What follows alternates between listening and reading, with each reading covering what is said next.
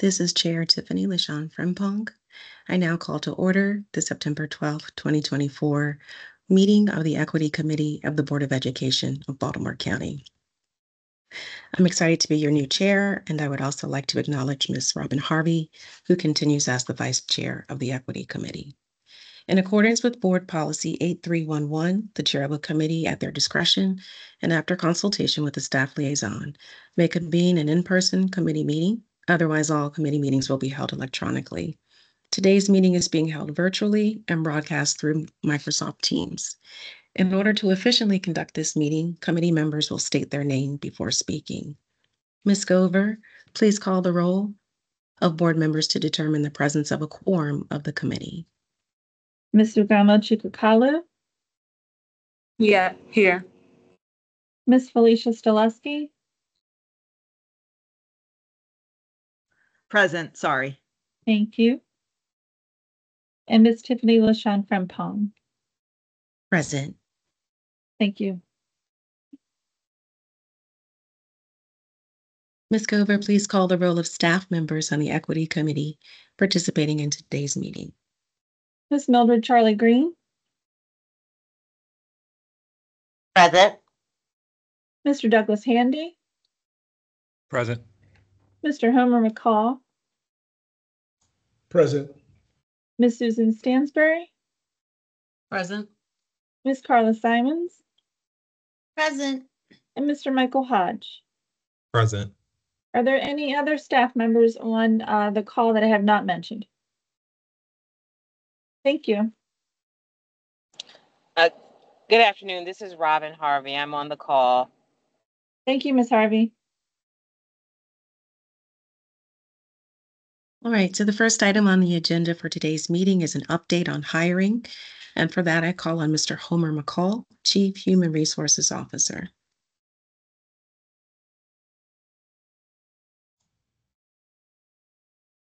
Good afternoon to our distinguished guest here, the Equity Committee with Ms. Frimpong, Ms. Stileski, and also other board members. I want to, of course, say thank you for the opportunity to come today to speak to you a little bit about our hiring update. And just to let you know, of course, having the superintendent's priority being closely aligned to the Maryland Blueprint when it comes to hiring and retaining highly effective, diverse workforce. Today I have with me Ms. Susan Stansbury. If you could, the first slide. Ms. Susan Stansbury, who is the Director of Staffing, and then also Ms. Carla Simons, who is the Manager of Certification. Mr. Michael Hodge, who's our Executive Director for Human Resources, is also here with us as well. Next slide, please.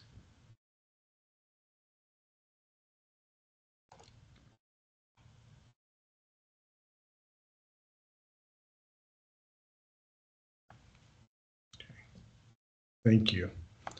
So we're going to talk a little bit about the background and the what and what we're here for today. Just a little bit about the background itself. Each year, school systems are finding it harder to recruit candidates for teacher vacancies created through resignations and retirements. Now, this is just not a problem here in the state of Maryland, but it is across the United States. Secondly, historically, school systems in the state of Maryland have recruited outside of the state to fill teacher vacancies. In fact, many of our school systems or LEAs here within Maryland would recruit and hire teachers from states which had surplus of teacher education graduates, states such as Michigan, Pennsylvania, and New York. And then last year, Team BCPS's Office of Staffing participated in over 72 university visits locally and nationally and hosted several recruitment events. These university visits included historically Black colleges and universities here in Maryland, in neighboring states such as Delaware, as well as far away as Alabama. Next slide, please.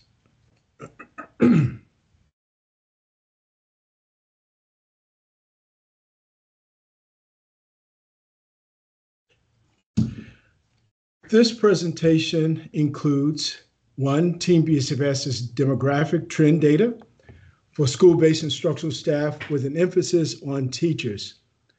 Although we'll be sharing information about principals and assistant principals, we will also share data on paraeducators with an emphasis, though, on teachers. Secondly, Ms. Susan Stansberry will share what our efforts in the Office of Staffing has and continues to be to recruit a more diverse candidate pipeline to create a more diverse workforce.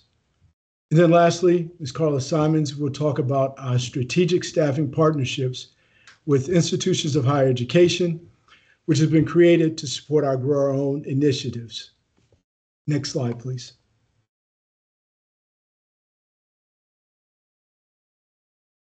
First, I'd like to turn your attention to the chart and bar graph on this slide, which shows the change in the racial demographics of our principals from school year 2018 to 2019 to school year 2023 to 2024.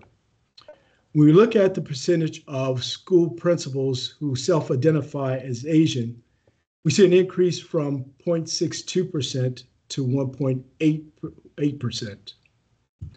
When we look at the percentage of our African-American principals, that number increased from 19 to 22%. And when we look at the percentage for Hispanic, Latino, that number decreased from 1.85 to 1.2.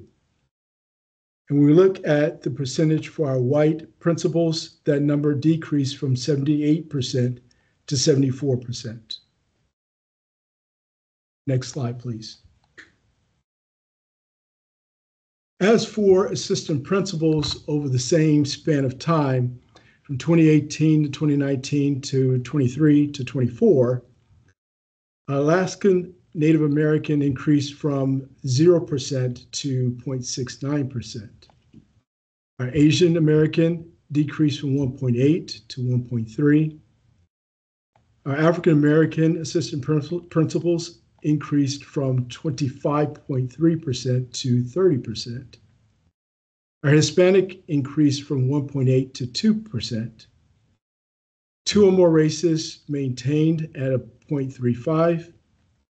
Then our white population of assistant principals decreased from 71 to 65%. Next slide, please.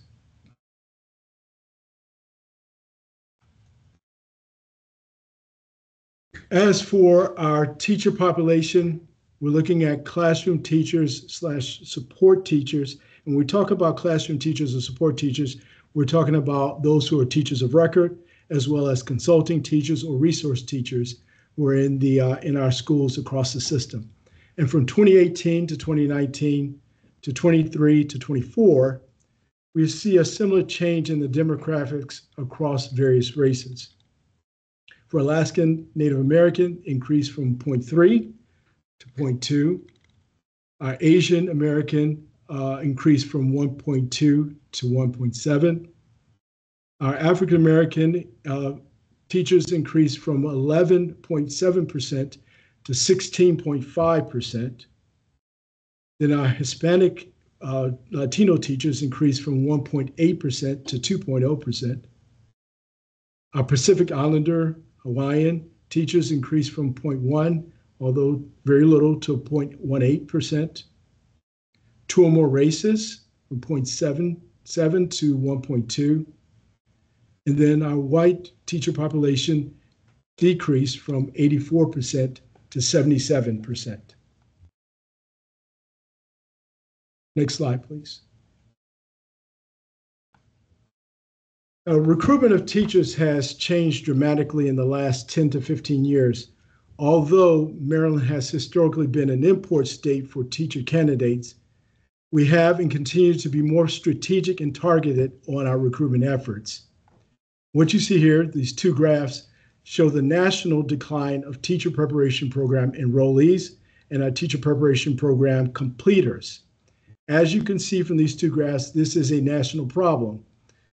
The graph on the left for enrollment shows enrollment of teacher education students in 2012 was a little over 880,000 students.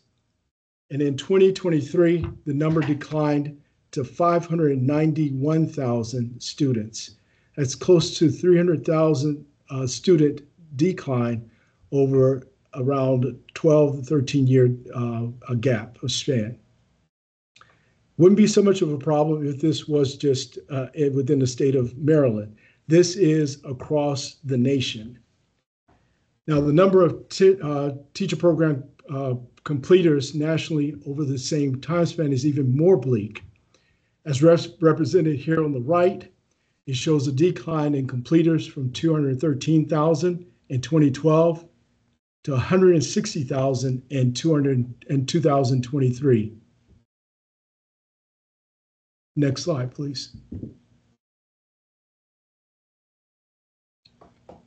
So when we look at our new teachers by race in the state of Maryland from school year 2019 to 2020 to 2023 to 24, we see that we experienced a decline in white teachers across the state from 82% to 54%.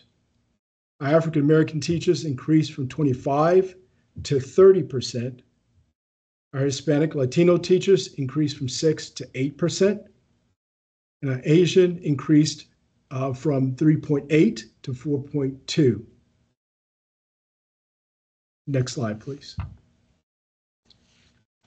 So when we compare our new teacher demographics to that of our state new teacher demographics over the last 3 years, we have two rather quick takeaways. One, our numbers are closely aligned to the numbers across the state. And second, we've been making strides to recruit and hire teachers of various backgrounds, particularly among our African American teachers, to reflect more the demographics of our students as noted here.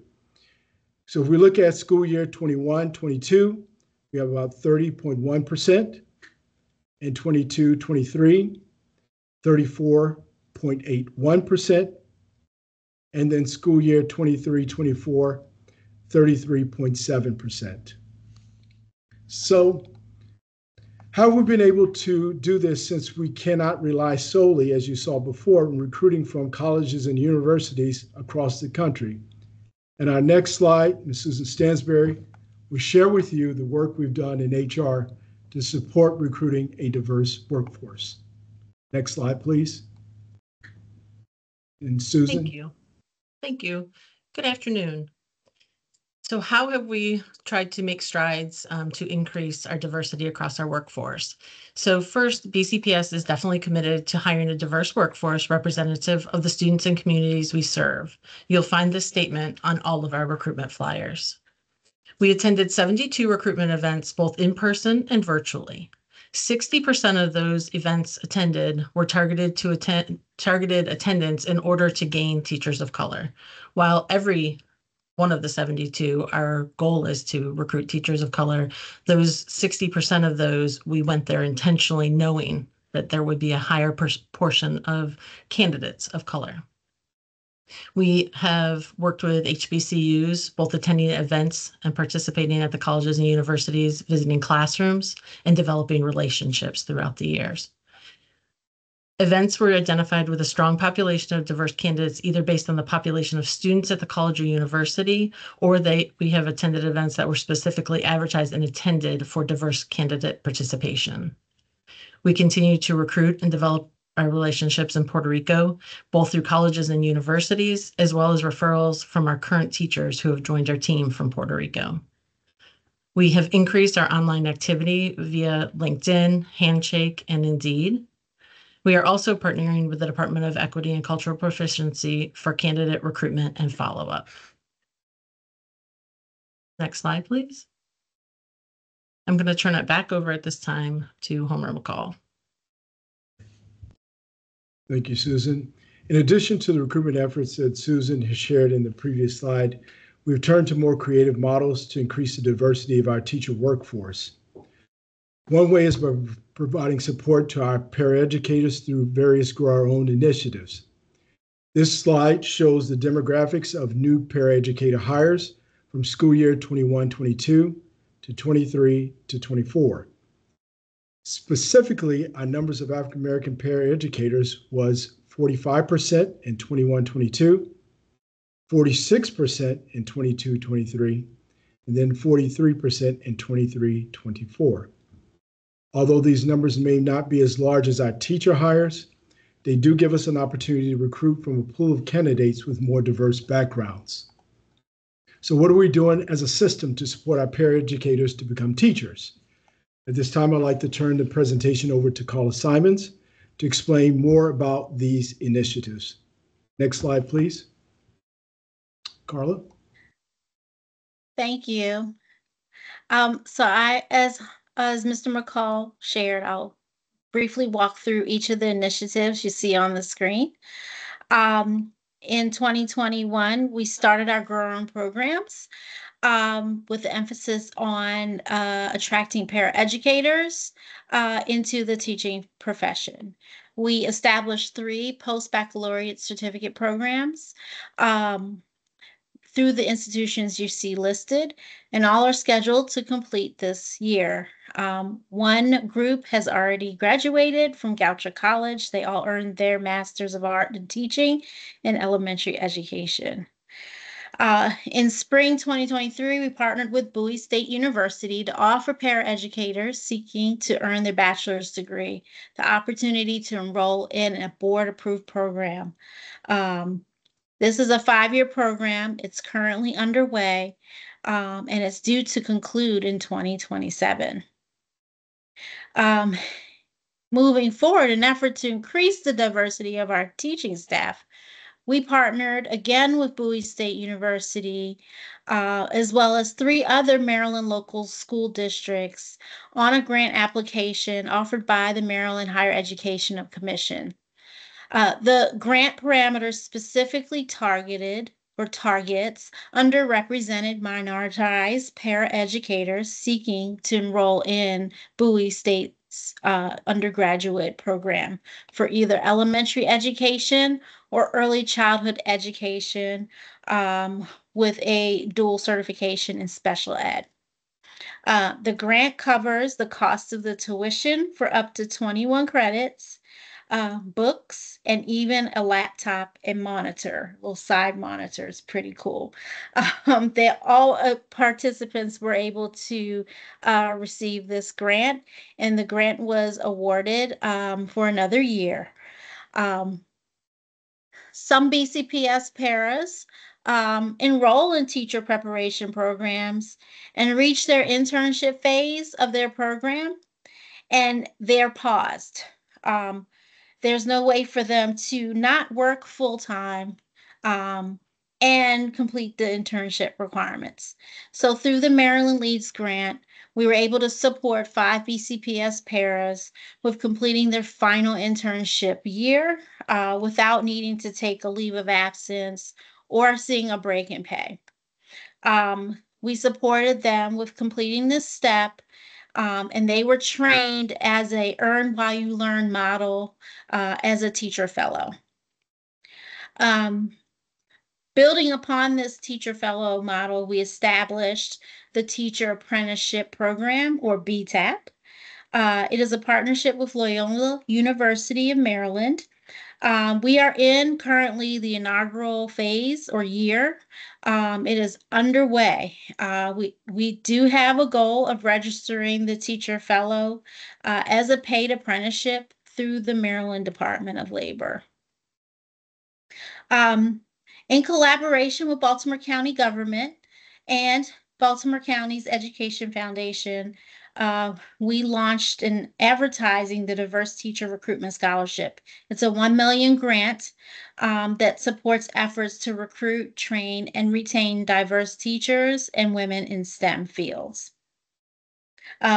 The programs I highlighted, again, as Mr. McCall started out with the presentation, they align with the Blueprint for Maryland's Future, Pillar 2, high quality and diverse teaching staff. So we'll continue to expand these strategic staffing initiatives. There are about 45 paraeducators across these programs, of which 55% identify as other than white. The programs are small in number, ranging from 5 to 10 participants. The programs are new initiatives and have started out as pilots, but we will continue to grow our own programs to support our efforts to recruit and retain and train diverse teachers. And moving forward, these programs will infuse a tailored support for the individuals, and we will also identify additional grants and teacher preparation partners. Thank you. Mr. McCall? With that, we want to say thank you and, of course, open it up for questions. Thank you both, Susan and Carla.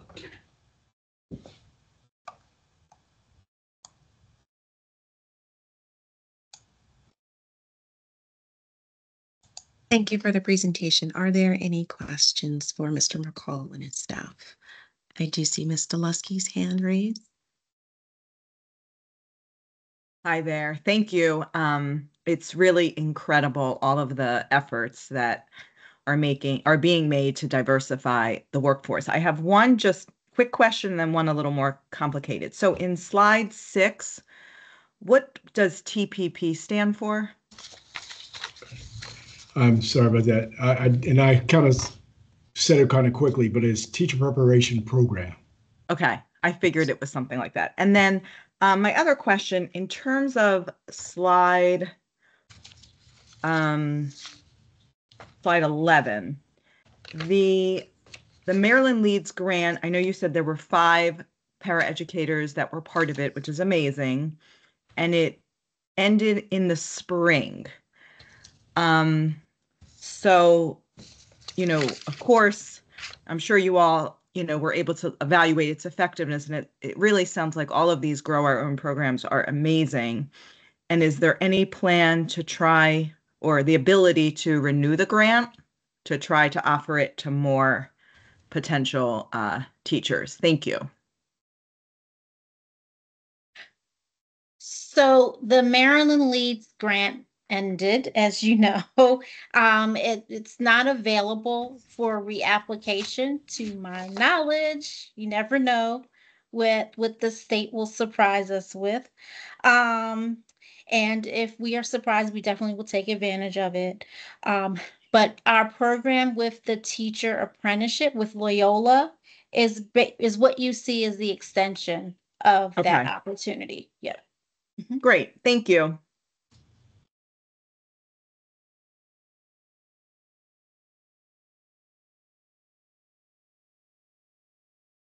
Are there any other questions for Mr. McCall and his staff? I have some myself, but I wanted to give others the opportunity to ask first.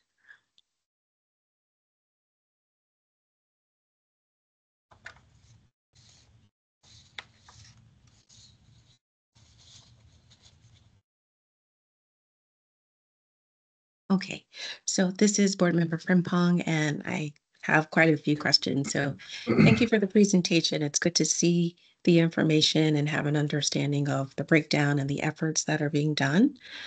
So my first question goes to the slide with the principals. And so I noticed with the total count, I believe that's slide 4 on my deck, that the numbers vary. And so at this time, I thought we have about 176 schools in BCPS. But for the 23-24 school year, when we look at principals, we only have 166. So where are those, I guess, where's the gap, or where's the remaining principals in that information? It's a very good question. Thank you for that. As a matter of fact, when we look at our comprehensive schools, those are included there, but then we do have some that may not be included, which would, I'd say, would include those are our centers. We have a number of, let's say, RICA may not be included as there, as well as the White Oak. Then we have Ridge Ruxin may not be in that number, but mainly is those that are the comprehensive. But I can get an actual list of those that are representative of that number that we have on that screen. Great, thank you. And so I guess with that list, once we have that list, we'll know exactly like what is the actual number. Okay. Yes. Got it. Mhm. Okay. And then next, just kind of talking about the numbers and as we look. So for example, I'm trying to pull the numbers.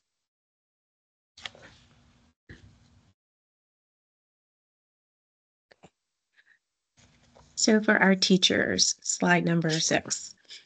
If we look at the 2021 to 2022 school year in comparison to the 2022-2023 school year, we see some large increases in the number of Black teachers as well as Hispanic teachers. So for Black teachers, it goes from 1,152 to 1,365. And then for Hispanic teachers, it's 209 to 234. But then, and while we do still see progress again, the subsequent school year, are we able to, or has your office actually been able to identify, like, what were those things that happened between those 2 school years that gave you those results? So you're talking about, you guys are doing a variety of things, but how do you guys actually use data like this to shape your efforts in recruiting and hiring? That's a very good question, Ms. Finbrong, and I will also allow Susan to chime in. But I will say this. Keep in mind, too, that this was just right after the pandemic. So that was one of the, I would say, not only just challenges with recruiting, but at the same time, we had more teachers of color who may have submitted applications during that time. But I just want to say that it's not just a speculation, but knowing after the pandemic, there were a number of different anomalies that took place during and then just post the pandemic. So that may be part of the reason why we had an increase there, but it was a very good question and very good catch. It's something we had noticed, but at the same time, the one thing that we can probably attribute it to is just knowing that this is just after the pandemic. And I can open it up to anyone else who may have any suggestions around that as well.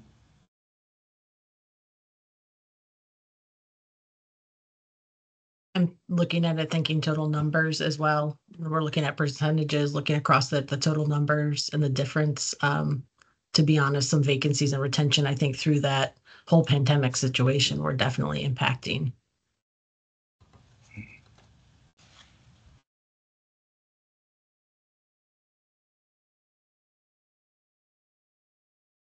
Okay, and so I guess that addresses that specifically, but then I guess the other piece of that question when I had asked about how are you using this data to help shape your efforts? So even, for example, on one of the slides, it talks about there's 72, let's get to that slide.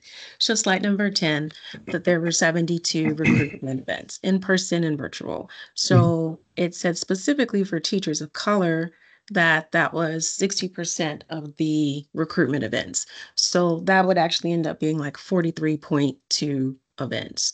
And so these different efforts, attending HBCU events, visiting the classrooms, how are we, I guess, so yes, how are we looking at the data to, again, structure and kind of guide those efforts that you're doing? And then I do have a second piece to that question, but I'll wait for the answer.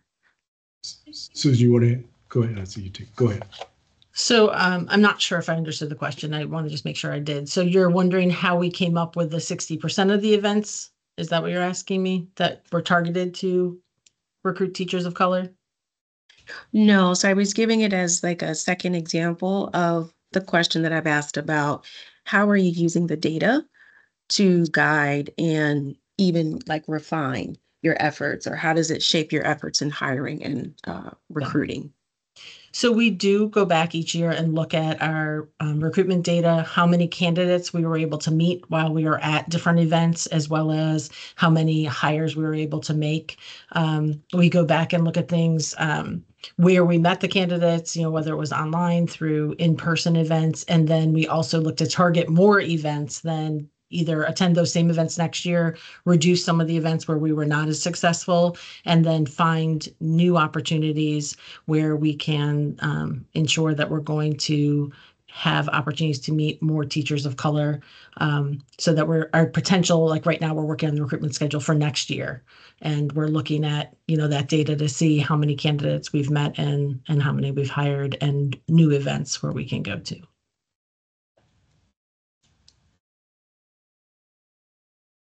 Okay, great. So then continuing in that, is there a hand? Let's see.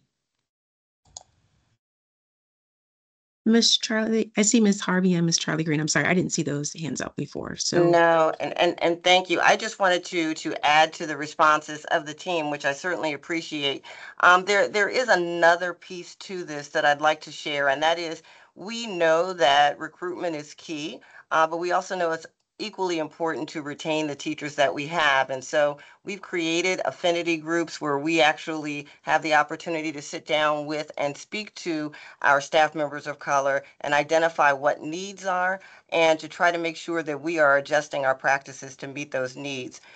Recently, the equity team has partnered with HR, and they have actually been attending those events and really trying to make sure that some of the needs that came out of those conversations are met, namely a person or an individual that they know that can guide them through the process, follow up, clarifying some things, and acting in that role. So just really having conversations with our own staff, in addition to looking at the hard data, looking at that anecdotal data and trying to make adjustments accordingly. I mean, I'll just share very plainly, we know that 70% of the teaching workforce, does not meet the definition of diverse candidates. And we also know that the enrollment in teacher prep programs is reducing. And so one of the things that we've really tried to focus on is making sure that we are keeping the people we have, because there are not more people coming on board or coming into the teaching profession. And then where there are folks, making sure that we are increasing our presence there. We've more than doubled our footprint at HBCUs. We've done a number of outreach efforts. And so we use that data to refine our work, both the concrete data as in numbers, as well as the anecdotal data. So I did just want to add that piece so it wasn't lost. Yeah. thank you. Ms. Harvey, did you have a question as a follow-up, I guess, or did you have some questions that you wanted to ask? Yes, thank you, Madam Chair. I did have a follow-up question along the lines of the previous conversation. And I think you answered it in terms of how you use the recruitment data to determine which recruitment activities are most effective, which is a good, way to parse out your resources. I wondered if you had that data to say that we find that this particular activity is the most effective. This particular activity we've limited because it doesn't yield the results that we seek. And then I wondered if you are aware of any jurisdictions nationwide even that are performing above the national average, and reached out to them to see what they're doing or what the dynamics are in their jurisdiction that are allowing them to perform at higher levels than what the national average may be. We actually have been doing some research, honestly, as early as this afternoon, looking and starting to really benchmark and look to different districts and pull information together. I don't off the top of my head have that available, but we definitely are right now working on recruitment plans for the upcoming year and are definitely looking to see what neighboring districts that are exceeding in the state as well as across the nation, and trying to, look at their different opportunities and where they've had success. Thank you. And keep in mind, Ms. Harvey, too, one of the things I wanted to share and try to make it bring home that point was the teacher preparation program slide, and showing how it's not just here in the state of Maryland, but it is across the country, where people are turning to a number of different creative ways to recruit teachers by looking within and looking within, meaning like doing their own, grow our own programs, finding paraeducators, those who are in different positions who may have a degree, may not have a degree, but helping them work towards that degree. So that was one of the reasons for showing definitely that particular slide. But thank you for that question. And as Stansberry did mention, we are certainly looking at maybe there are other school systems that are out there who are doing some things maybe just a little bit better. We can always look at some at another district and say, okay, well maybe this didn't work for us, maybe it worked for them, or how did that work, and sort of collaborate with them. So that is something that we certainly are not opposed to, and certainly would welcome, and that is on our radar. So thank you for that question and suggestion. Thank you. All right, I see Mr. Handy, you have your hand raised. Yes, thank you, Ms. Frimpong. I just wanted to also respond to Ms. Harvey's question. And Ms. Harvey, I know you asked specifically about school systems. There are a few organizations that work across the country to do this work we're talking about. A few come to mind. One is the Build Our Networks of Diversity, or the BOND Project. Another is the Center for Black Educator Development. They're based out of Philadelphia, but again, they do national work. And there's also, it's an organization out of Bowie State, and it has kind of a lengthy name, but it's really focused on Black male educators and also wellness of Black male students. So been partnering with those organizations. I know some of my colleagues in HR have done the same. If we start to get into our blueprint work and plan, those organizations are actually written into the plan. So this year, I believe we'll be intensifying efforts to work with them. So this idea of, trying to learn from other school systems, be it directly or through organizations such as the ones I've named, I believe that what we learned this year as we solidify those partnerships will also yield some results. And, understanding the questions that Ms. Harvey and Ms. Frimpong have asked about, which efforts have paid off and which ways, I think we'll have some more information. I know we regularly bring you all hiring updates throughout the year. So I think throughout the course of this year, we'll have some more information on how those efforts are paying off. Great, thank you. I appreciate the just for my increased understanding that we're partnering with organizations outside of direct school system to school system partnerships. So thank you. You're welcome.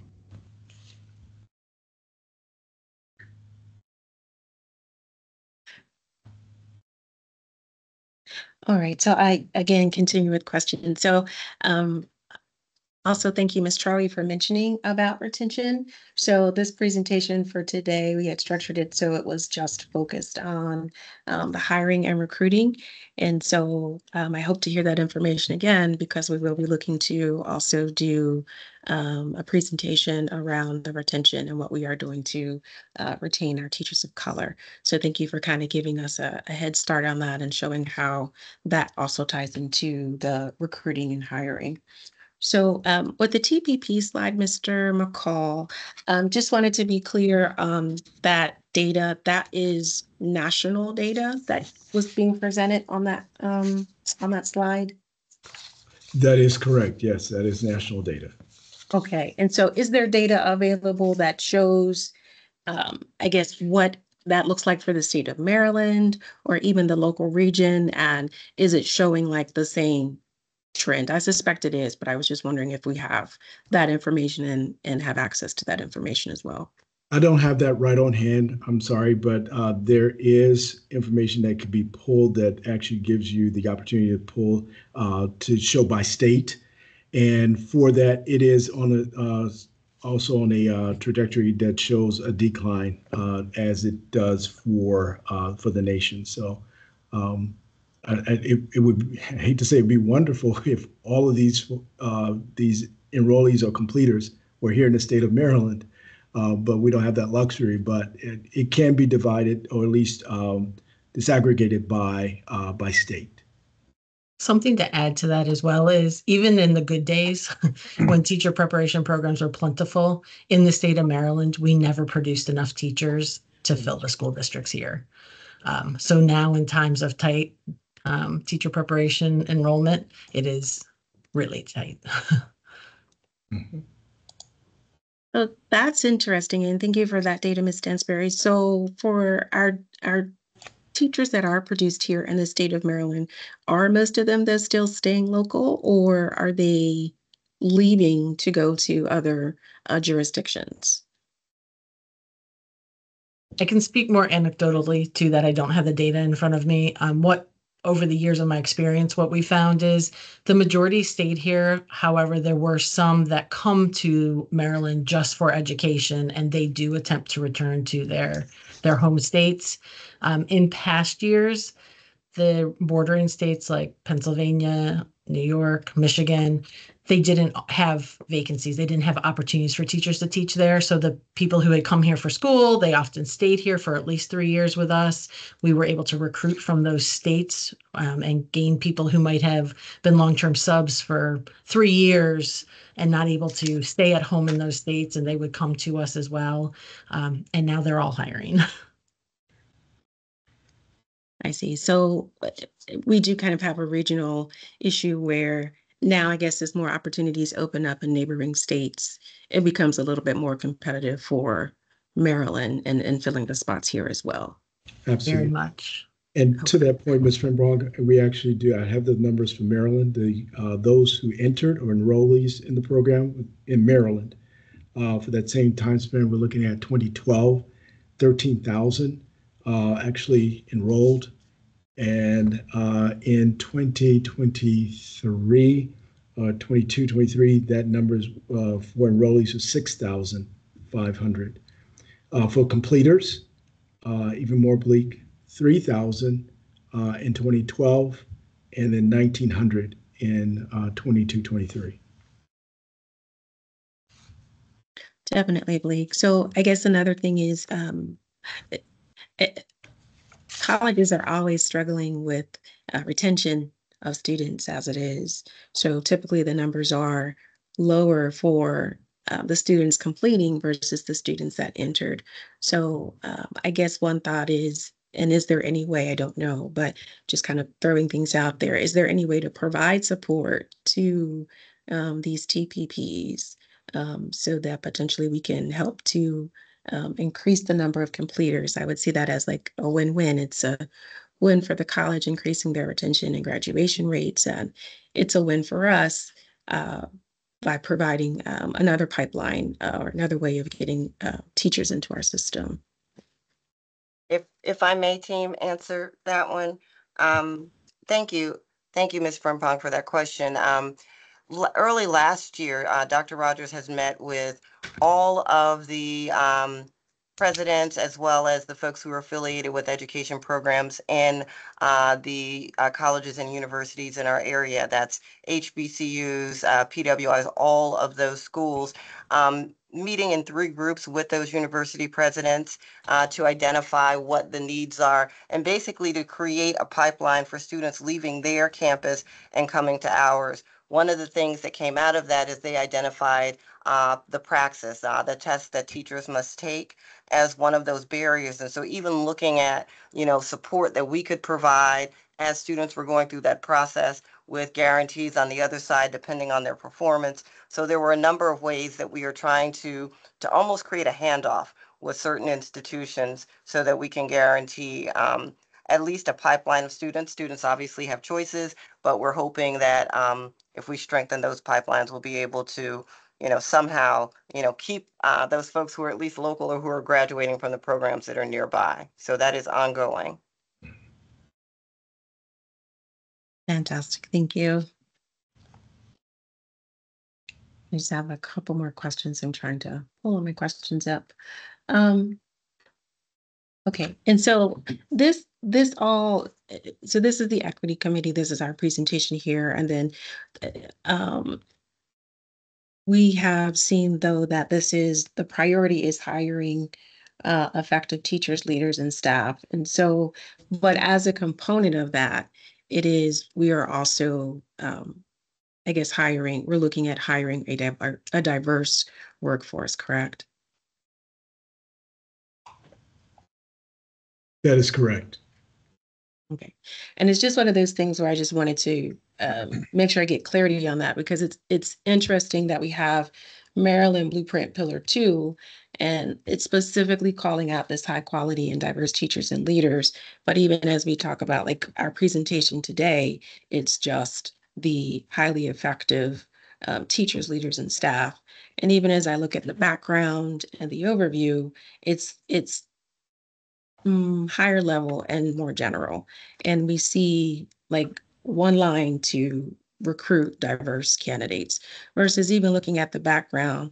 In my opinion, I'm looking at this as we are a majority minority system as far as our students, and we're looking to, have teachers that are reflecting of the students that we serve. And so it just my opinion, but it can give the appearance of this diversity is actually a afterthought instead of a focus and being deliberate and intentional.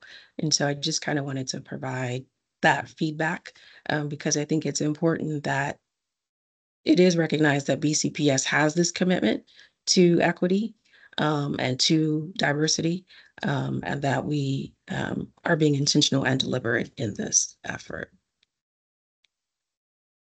Thank you.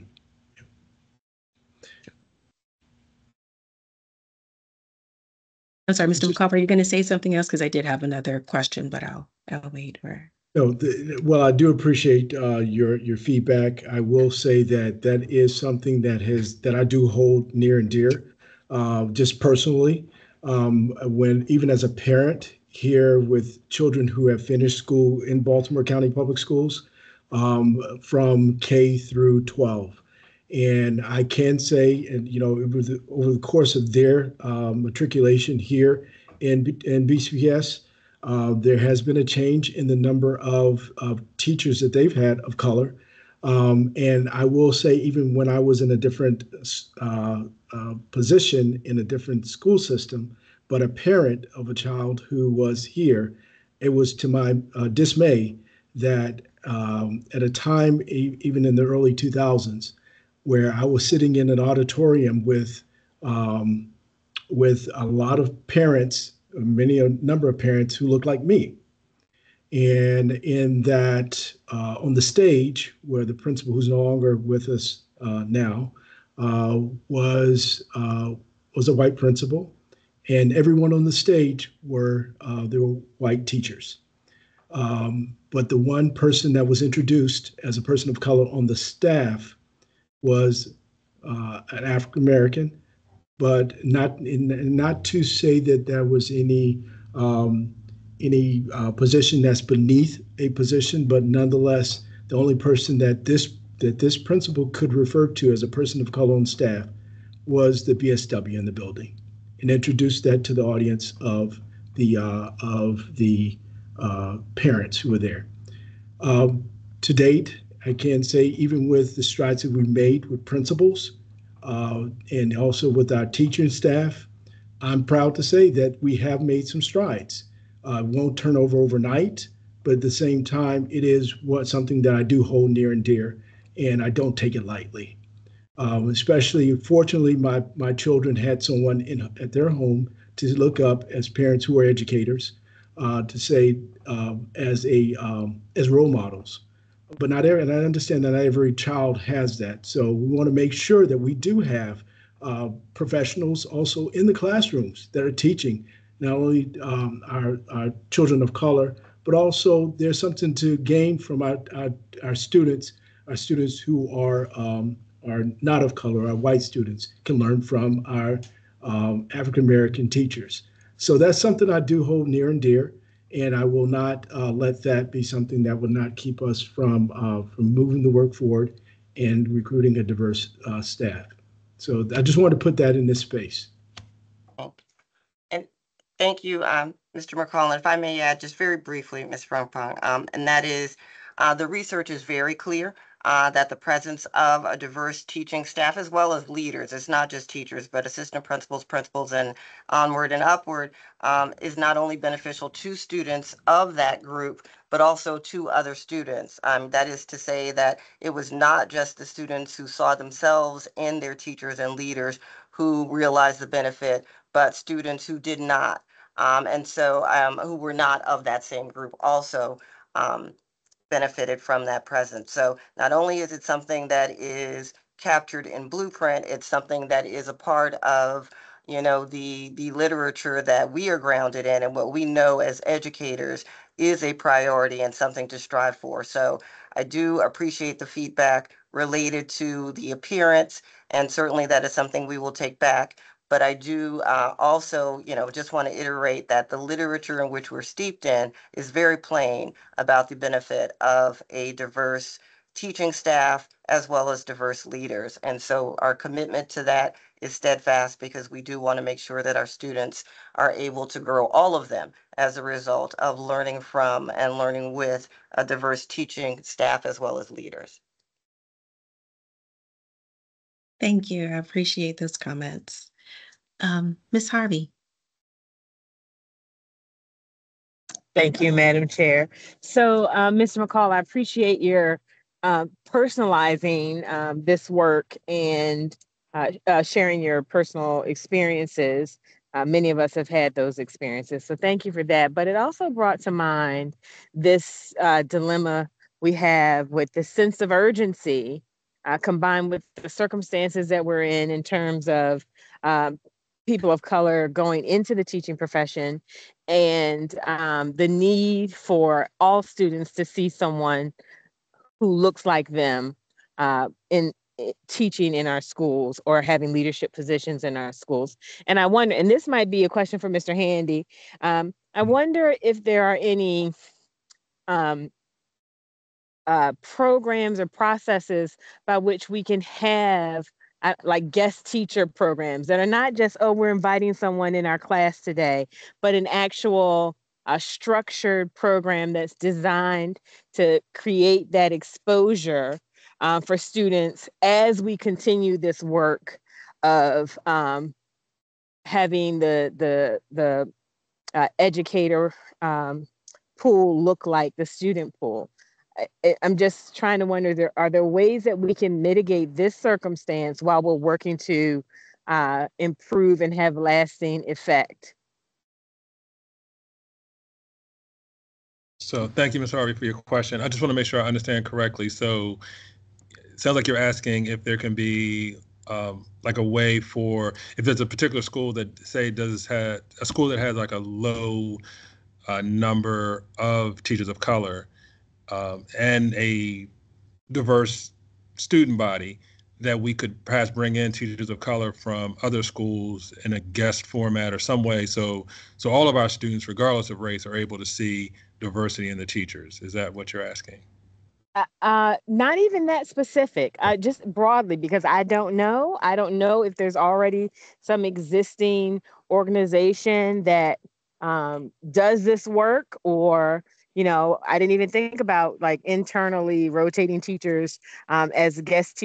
This concept of maybe having guest teachers that are actually either teachers or subject matter experts that come in a structured way, not like just, hey, today we're going to have a guest speaker, not a guest speaker, a teacher, someone who's going to teach in some structured, consistent way to infuse exposure and diversity within the school as we continue to do this work of recruiting and retaining a diverse teacher and leadership staff. Okay, gotcha. I understand. So it's almost like a guest lecture, almost, right? Something like that. But I know we want not necessarily a lecture format, but some way provide that teacher to be involved, that individual to be involved. That's an interesting concept. I haven't thought about that. I will take note of that as an idea, something that we could look into. I'm thinking of the few ways we could, perhaps, make that happen, maybe on a small scale and try to scale it up. I might put Ms. Simons on the spot a little bit. I know at one point, related to what you're asking, Ms. Harvey, there was an opportunity for like an adjunct circumstance, if you will, that MSDE was allowing for. Ms. Simons, do you know what I'm referring to? This was before COVID, and a lot of it did seem to pertain to like career and technical ed, where you might have someone with expertise that you wanted to share with students, but it was difficult to hire them as a teacher of record. And it seemed like at some point there was like an option to do some type of adjunct work, and that might actually pertain to what Ms. Harvey's asking about too. But does that sound familiar, Ms. Simons? You know what I'm talking about? Yes, I believe you're referring to one of the certification areas, licensure areas, that's available through regulation. It is an adjunct option, and that's reserved for opportunities or instances where there's a unique need to bring in, say it's a symphony orchestra conductor or someone with unique skills that comes in to teach one or two classes. We could hire an individual with that unique skill to come in, and that's a licensure option for that individual. But it is for an individual contract with the school system, because a license can only be issued to someone contracted through a state contract to receive that type of licensure. But we can figure that out if that is something to wonder or ponder over. Yeah, thank you, Ms. So- Simons. I'm sorry, Yes, Ms. Harvey, thank but I you. thought that No, might I be. was just saying, I wonder if we might consider the need for diversity, particularly in the most underrepresented schools where the ratio is the most askew. Might we consider that a unique need and use this particular avenue? And that may just be an option. Like I said, I'm not familiar with everything that's out there, but it just struck me that this is as you all have said, this is not going to be resolved overnight. And we have students right now today that are missing out on the richness that diversity can bring in an educational setting. And are there ways that we can mitigate that while we're doing this long-term work?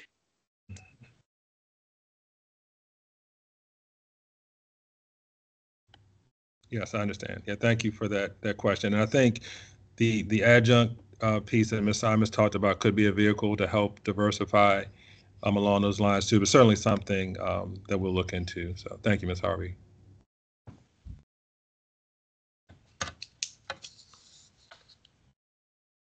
Thank you. So, as Ms. Harvey has spoken about, right, this isn't going to change overnight as we work to increase the diversity in the workforce so that it is more representative of the students and communities that we serve. So, and we've seen that from the data. We understand that we have a workforce that is not the same. While we are majority minority for our student population, that's not the case for our teachers and leaders in the system. So as we continue hiring, I do understand that there's some training during orientation for new teachers, but I wanted to, I guess, can you speak to what type of pre-screening process or tools are used in hiring? So as you're interviewing and deciding to hire individuals, if we talk about the concepts of cultural responsiveness and cultural competency or proficiency, how much are we using that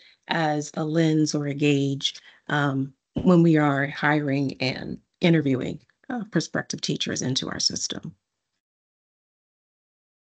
So we definitely use that. Doug's team actually does a great job developing training with our principals and assistant principals, and they are the main interviewers for those coming into their schools.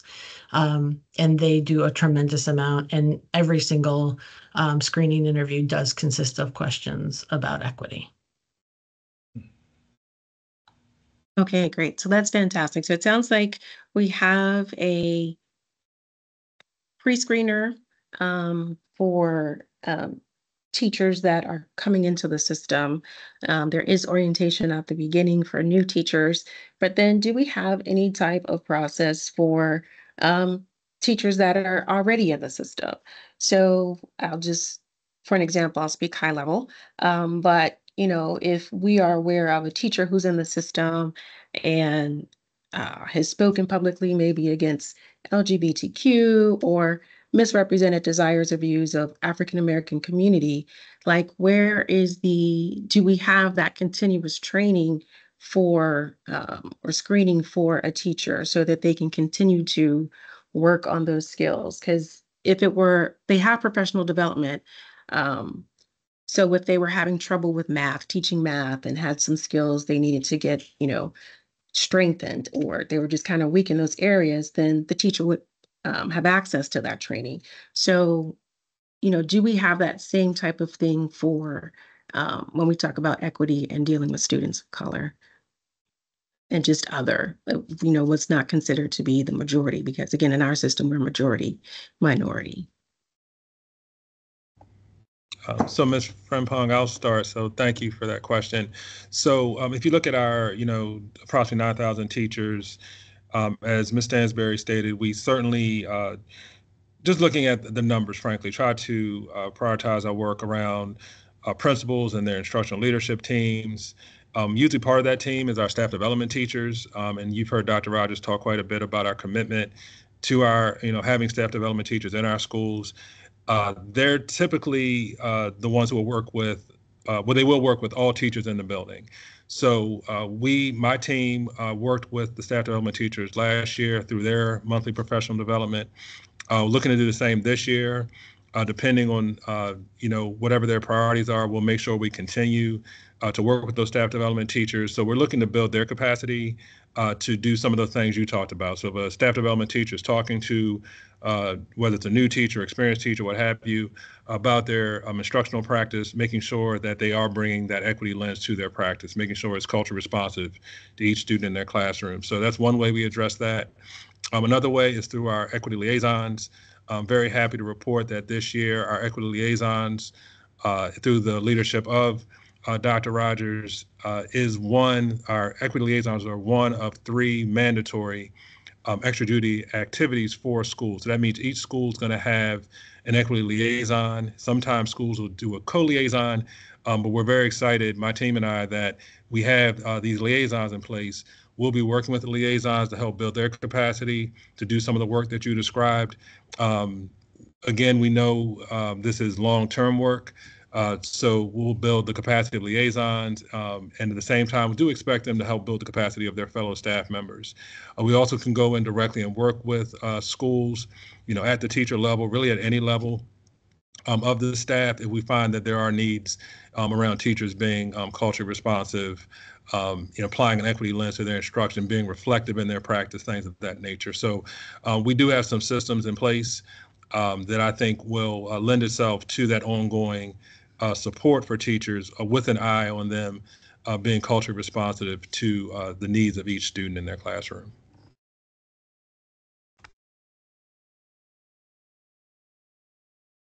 Fantastic, thank you. And definitely that's a win for the system to have the equity liaisons. And I remember working on that as part of the Equity Advisory Council. So pleased to see that as these things bubble up from our community and stakeholders about, what their concerns are, what's important, that we see the system is responding to those concerns and getting these things implemented, because the outcomes are really what people are looking at. So thank you.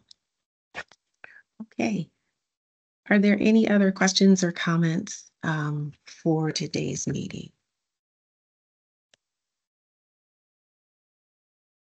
Okay, I'm not seeing any. So the last item on the agenda is announcements. The next Equity Committee meeting with the Equity Advisory Council is scheduled for Thursday, September 26, 2024 at 5:30 p.m. The next Equity Committee meeting is scheduled for Thursday, October 10th, 2024 at 4 p.m. Is there any further business? Hearing none, the meeting is adjourned. Thank you for joining us. Thank Have a you. good Good evening, night. everyone. Thank Good you. night. Thank you. Thank you, everyone.